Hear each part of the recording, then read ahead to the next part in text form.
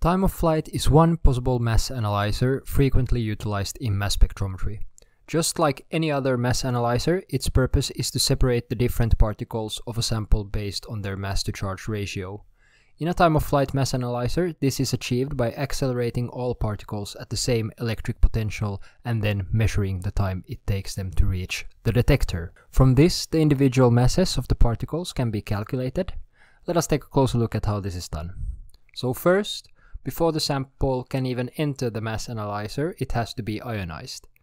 This can happen in several ways, but one common method that is used together with time of flight is MALDI, or matrix-assisted laser desorption ionization, which I have covered in more detail in a video that will be linked by the end of this one.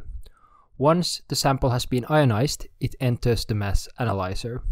The aforementioned ionization ensures that the sample is charged, and as a result its subcomponents can be accelerated by a high voltage current. This is where the magic of this technique happens.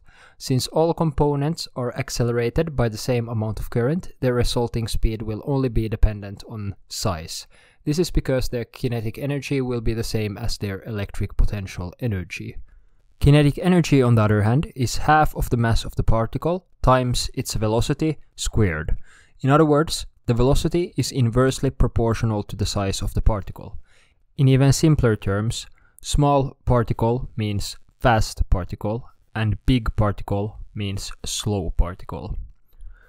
So once the particles have been accelerated, they fly through the drift region of the mass analyzer and hit the detector on the other side.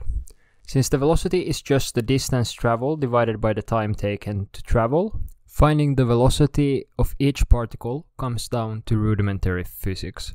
Furthermore, all of this is handled automatically by the device, but if you want to know how it does it, there you have it. The detector records the number of events within a specific time period and uses the information of calibration standards to determine what the sample consists of. One thing that tends to kind of suck with just regular time-of-flight mass analyzers is that the resolution is kind of mediocre. To remedy this, one can combine this time-of-flight mass analyzer with other types of mass analyzers in order to create a so-called tandem mass spectrometer. Another solution, more unique to time-of-flight mass analyzers, is to add a reflectron TOF. This doubles the distance traveled by the particles, since an ion mirror is added at the end of the drift region, causing the ions to travel there and back again. This increase in the distance traveled results in an improved resolution. If you wish to learn more about the MALDI ionization technique, often utilized together with the TOF technique outlined here, check out this video.